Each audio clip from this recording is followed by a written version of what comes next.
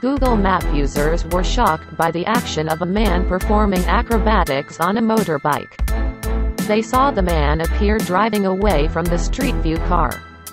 Not long after, something bad happened to the man.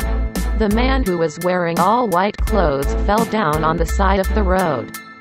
According to the Daily Star, the men are known as Loosii ninjas. He appeared on Google Maps and was in the neighborhood of Brooklyn Navy Yard, New York. The man immediately became famous after a Reddit user discovered his stunt on the street. He seemed aware that he would be seen in the camera in the car recording for Google Maps. Some Google Map users then searched for the starting point of Loosii's action series.